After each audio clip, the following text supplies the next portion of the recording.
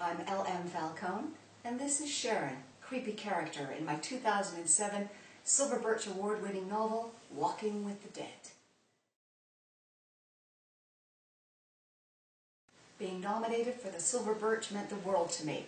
I was over the moon, just like the cat in the nursery rhyme, only I can't jump that high.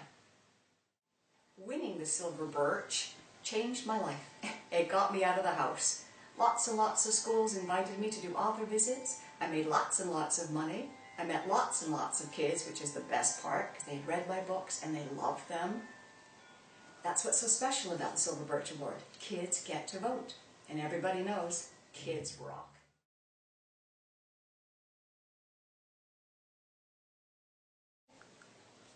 Right now, I'm working on a mystery detective chapter book series called The Ghost in Max Monroe.